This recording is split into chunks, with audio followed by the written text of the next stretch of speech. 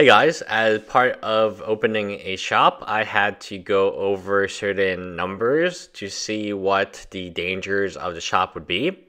Now, my shop is very secure because it is backed by a marketing agency. So if the employees, for instance, the shop goes poorly, the employees can just work at the marketing agency and hopefully learn marketing, which is good.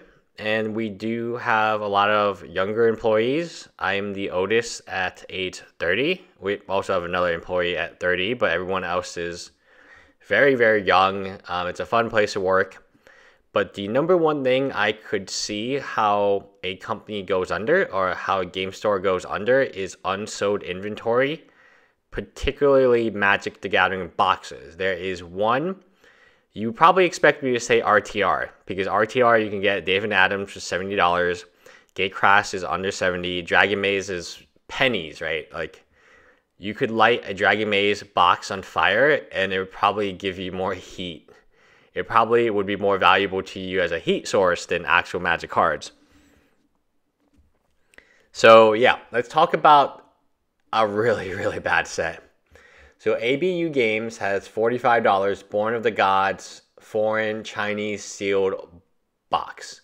A lot of these Chinese sealed boxes are, I don't know what's going on, but they're very, very cheap. But even a Born of the Gods is $80 with free shipping. Now let me break that down to you. If a store buys it for $78.50, the free shipping is going to cost the store $6. And then they have to pay amount for eBay and possibly amount for PayPal. Depends on how payment is structured. So if a store sells a box which is very old, Born of the Gods is not a new set in any definition. It is an old set. Many years. So the store has dead inventory for several years.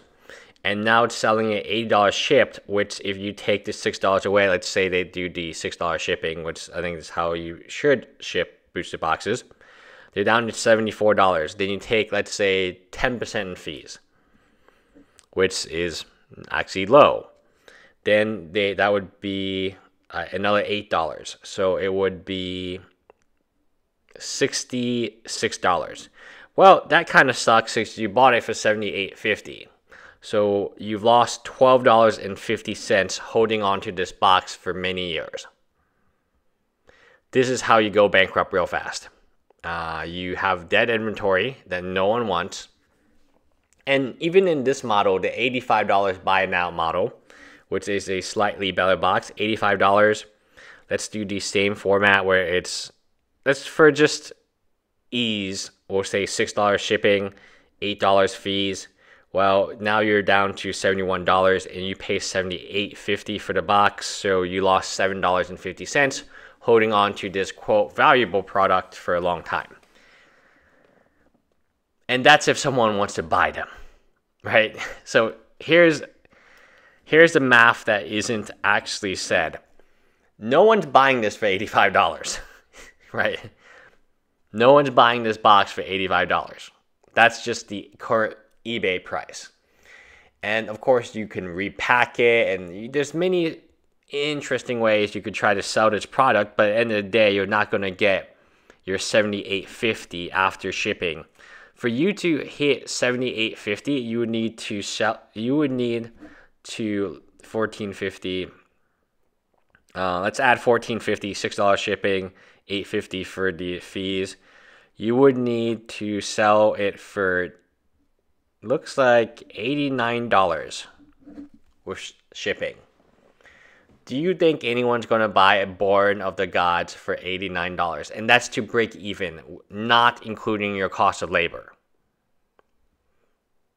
If you throw in cost of labor of an employee and not pay them McDonald's, I'm not going to pay an employee below $14. I just don't believe in that. I don't believe someone can survive on less than $14. I know people are like, oh, well, I make less than that and I survive fine. Yes, but I would like it. I'm a big believer that if you give your employees a chance to move out of their parents' home, like a lot of my employees, they start at their parents' home And eventually they make a paycheck and they can move out. And they can move out with their significant other. They can move out to an apartment with a friend. And that's what I like, because once they're independent, they tend to be more creative and not have a curfew, which is good because our team in India has to work at nighttime sometimes. So, yeah. If I were to pay someone $14.50 an hour to like do this, and it took that person half an hour to print the shipping, to send it to the mail. I mean, yeah, the mail can pick them up, but let's assume we send it to the mail office and we divide it by a number of boxes and stuff. Let's just assume it costs another $2 for a person's time to put it in a box, ship it, and then address it correctly. Well, you're looking at $91. But then you have overhead like the electric, water, the place. You have to sell it. You have someone to post it. You have someone to manage the posting. I mean, $95 is kind of what I assume the break-even point is. None of these boxes are $95.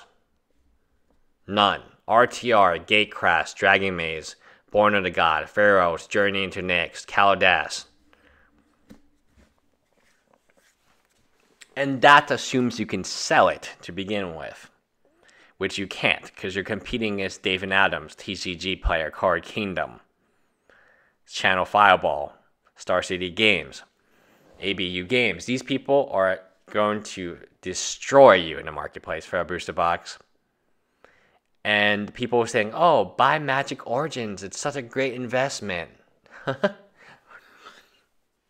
You know, I think of the business model, the only way I could see this being a okay business model is if you told people to buy the boxes for $95 from you, and then once they resell it to you for, let's say, $45.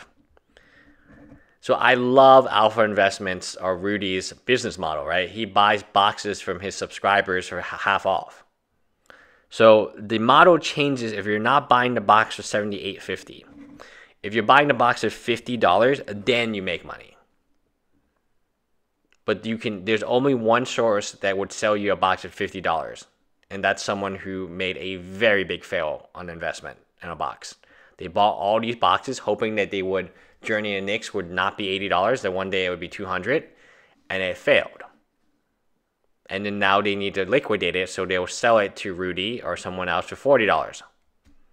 At $40, you can make money from Journey to Nyx. Because let's say $40, you add the 4 for eBay, and then you add the 6, you can sell it for $50. Yes, you can sell Journey to Nyx for $50 or $60 and make a $10 profit. But that's the only way I can see that happening. Otherwise, how does anyone make money from this? The math honestly doesn't add up. And you might think, oh, you're a local game store, you can sell for MSRP. No, there's no loyalty to your game store. There's none. Now, I fully expect that the only reason anyone would ever buy from my website is I have the lowest price point, or I have a unique product. And that's it. Now, my clients and other stuff, they're a little different, right? My friends, they tend to be lawyers, doctors, and Wall Street energy traders.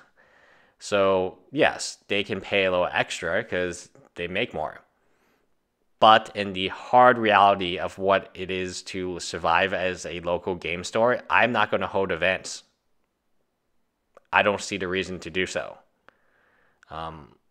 Unless it's like a really, really, like, the only type of event I would hold is if it's a friend's birthday party and he just wants to play Magic. But holding events, the expected value of holding events, that's why, like, when I watch Rudy's videos, there's no one in the store. He's smart. He's very, very smart. Because having people in the store is very low expected value. And, I mean, it sounds wicked to say this, but it's the only way you can survive. Anyway, that's it.